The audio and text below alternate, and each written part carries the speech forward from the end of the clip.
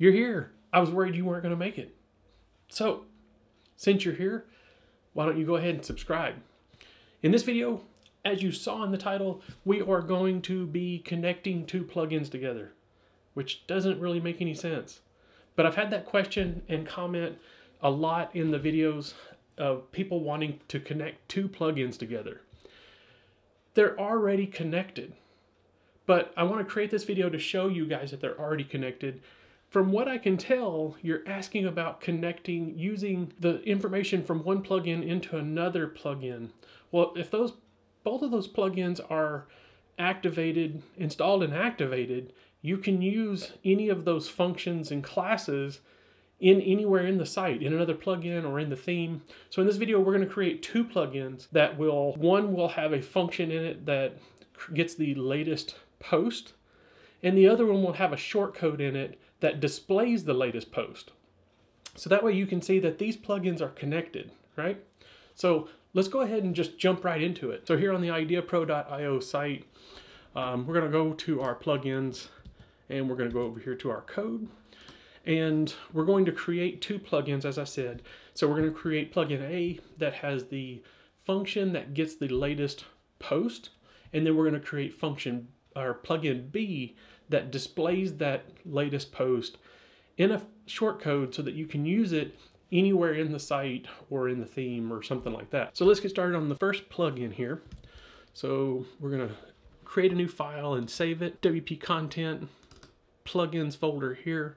And we're going to create a new folder for our new plugin, and we're going to call it Connect Plugin A. All right. So we're going to create that, and then this page we're going to call it Connect Plugin A.php. That is the page that will be used when WordPress finds that plugin. So we're going to open up some PHP tags here, and we're going to do just a simple, quick little comments up here, and we're going to say plugin name is going to be plugin A, and we can put AA here, and then we're just going to say description is first plugin name A. It's good enough, and then we're going to close out that there. All right, so that is all we need to create our plugin. So we're going to go over to here and we're going to refresh this plugin page. And so here we've got AA plugin A, and I named it AA plugin A so that it would show up at the top. You can name it whatever you want. I just didn't want it to be all the way down at the bottom where you got to scroll down. So we're going to activate that plugin. Of course, that plugin doesn't do anything because we haven't added any code to it. But now we're going to go in, we're going to create a new file, and we're going to save that file, and we are going to back out of that plugin and go back into our plugins directory here. We're going to create a new folder and called it Connect Plugin B. Okay. All right. So then our page that we're going to call here is called Connect Plugin B.php. We're going to save that. And again, we're going to create a PHP tag up here at the top. We're going to add some comments, and we're going to say plugin name AA plugin B. Okay, that way it just shows up at the top up there. I'm going to say description, if I spell it right. This is plugin B that will connect to plugin A. All right, I'm going to close that comment out like that. All right, and we're going to save that. We're going to go back over here to our plugins and we're going to refresh the page. And now right here we have AA plugin B. This is plugin B that will connect to plugin A. All right, so we're going to activate that. Again, that plugin doesn't do anything because we haven't put anything in the plugin to have it do anything. All right, so we're going to go back over here to plugin A. Now, in this plugin, we said we're going to write a function basically that gets the latest post. We're going to do function, and we're just going to say plugin A latest, there we go, latest post. All right, and we're not going to put any arguments in here at the top. We're just going to grab the latest post. All right, so here on that, we're going to do some args. is equal to, and it's going to be an array, and the first argument is going to be number posts. There we go. And that's going to equal to 1. Okay, so that's really all the arguments that we need in here for this function. Okay, so now we're going to say most recent is equal to WP underscore get recent posts. All right. And then inside here, we're going to put in our args. Okay. Return most recent 0, like that. And that would return the most recent post. Okay. So let's just leave it like that. And then, so now that this plugin is activated, it's installed and activated on the site, now we can use this function inside of plugin B. And that goes with any plugin that's installed. If you have, let's say you have Yoast or something installed and you want to pull a feature that Yoast uses into your own plugin. If that plugin's installed, you can pull in that function into your own plugin and use it.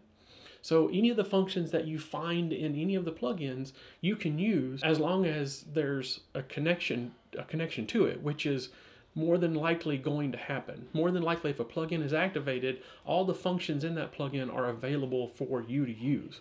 Okay, classes might be a little bit different. If there's a class that's not being used in that plugin, it might not be available. If there's a huge list of classes, maybe there's an auto load. If that auto load is in there, then that class more than likely would be available. So now we're going to go into plugin B, and we're going to use this function in plugin B and make a shortcode that we can use on a page in the website.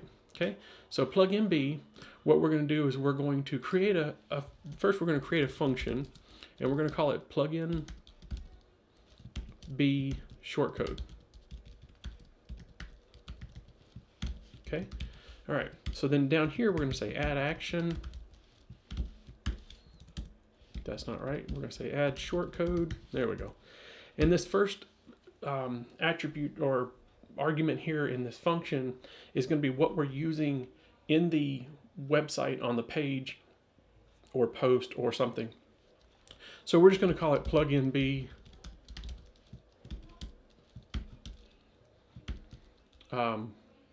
latest, right? Or plugin, let's call it plugin A latest, right? Because that's what we're doing, is we're grabbing the latest post from plugin A. Now this second argument is going to be actually this function here. So we're going to put this here. Now, to use that function from plugin A, all we got to do is call that function. So we can go over here, we can copy this right here, and we can paste it in here like that, but it's still not going to do anything because all we're doing over here is we're returning that latest post. So this shortcode isn't going to do anything, right? So what we need to do is we need to say, let's say $latest is equal to, now what I would do is to run this shortcode, I would say $latest is equal to, and just make an empty variable. Then right here above this function is say if function, if I spell it right, function exists, I'm not spelling anything right. If function exists, and then so we're going to wrap this in an if statement. All right, if function exists, and then we're going to put 2 semicolons here, and we're going to paste in this, right? So now what we're saying is if this function exists, latest is going to equal to the post, right? So what we're doing now is we're saying if plugin A was, for whatever reason, was deactivated and you didn't wrap that in an if statement, it's going to cause an error. It's going to not be able to find this function because it's no longer active, and it's going to cause an error on your website, and the website will crash with a fatal error because it can't find that plugin. But now we're saying if function exists, latest is going to equal to our function here, which is going to grab the latest post, right? So now we can come down here and we can process that latest post. But we're going to say if latest is object. Okay, so if latest is an object, we're going to return that latest post.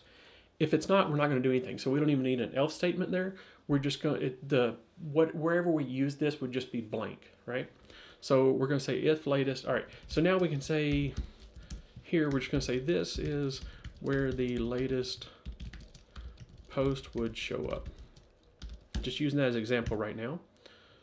Okay, and we actually want to return that. We don't want to echo it out. So we're going to save that. We're going to copy this, and we're going to go over to our pages here, and this is the front page of the website. Right here, my name is Sammy, and I am 21 years old. That's another example that we used. We're going to go to the pages. Uh-oh. Undefined function add short code. All right, well, if I actually spelled short code correctly, there we go.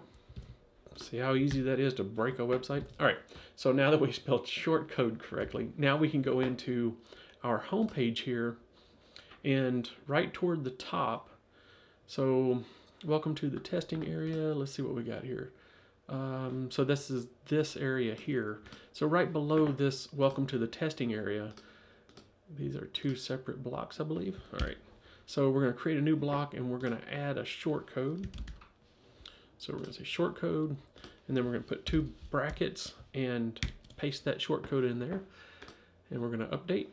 And so now it says welcome to our Idea Pro testing area, and then underneath that we put in that short code. So we're going to go back here to the front page, and we're going to refresh. Why is it not working? So let's find out what's going on here. So latest if object. So let's print out right here and see what's going on. Latest, and we're going to go back over here, and we're going to do a refresh, and there is our latest post. Ah, it's not an object, it's an array. So if is array, there we go. So latest, there we go. So is array. So if we go back in here and now we refresh, we have this is where the latest post would show up. All right, so now let's get rid of this here. So we called it, we asked if it's an array instead of an object, all right? So now we can see what this is right here, and we're gonna use these little details to display the latest post, all right? So we're gonna get rid of this. We're gonna create a content variable. Let's do that. Let's create a content variable. We're actually gonna pull that out and put it up here, because we're going to come underneath this and return, return, I can't spell anything today, return content, whoops, and that way that when this function, if this function doesn't exist, or if that latest one is not an array, it's still going to return content, but content is going to equal nothing, okay? We could say if is array and not empty. Let's do empty. Empty, there we go. Not empty, $latest. There we go. So that way it says, oh, if this array is not empty, then we're going to do this here. All right. So we're going to use our content string variable there, and we're going to concatenate that string with a couple of details here. So we're going to call a div, and inside this div, we're going to come down here, and we're going to say content dot equals, whoops. So now what we did is we've opened a div and closed a div. So here in the side of this, we're going to say content dot, and then we're going to put a h2. Let's just use an h2. Close that, and then close the single quotes there. And so now we're going to use the variable from the latest. All right, so we're going to say latest. And if we look over here, this is an array. It's not an object. All right, so we're going to say latest post underscore title. And then underneath that, we can do content dot equals. And we could put a snippet here if we wanted to, or the date or something like that. Let's put the date. Let's say, let's just grab post date. We're not going to worry about formatting it or anything like that. I need to make a video about formatting the date. All right, so we're going to say $latest and when that post was made. So we're just going to say date. All right, so now we've got these paragraph tags, but let's say we want to wrap this H2 and make it a link. So we can just do a reference there, or all right, href is equal to, and then we're going to close those, and we're going to say dot, and we're going to do get permalink, and we're going to say $latest and ID. Okay. All right. So now if we save this and we go back over here and we refresh our page, now we have testing and the date here of that, the latest post. And that is the latest post that's been made on this site. So if we click on it, it will take us to that post, which evidently doesn't have anything in it. So, and we could go back into this div and do some, we'll do some inline style here. We're gonna say padding is 22 pixels. Let's do border solid 1 pixel, and we're gonna do gray, or we could do black. Let's do black 000, and then let's do a background color of gray. Okay, so now if we save that, come back over here and refresh, now we have this big huge box because we didn't restrain it from anything at all. We've got this big huge box, and up here at the top of it we could put, let's do another content thing here that says $content equals, and let's do an H1. All right, latest post. There we go. So now inside of there we have latest post, testing, and the date that it was posted. So basically you could pull in anything into that and post it there. But this video was just to show you guys that you can use another function from another plugin. Now we did this in a secondary plugin, but this code could be used inside of a theme. You could take out the actual shortcode stuff here and just take this code and use that part into a theme, and instead of using a content variable, just echo it out onto the page. So hope you guys enjoyed this video.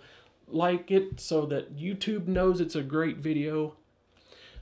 Subscribe and hit the bell for notifications, because as everyone knows, subscriptions on YouTube don't mean anything. Hope you guys enjoyed this video, and I will see you guys in the next one. Thanks. What you guys doing? What does it look like we're doing, nerd? Freaking out Christmas decorations. Hanging Christmas decorations? Yeah. Where's the groceries? In the back of the truck. Oh shit. Do we have any frozen stuff, sir?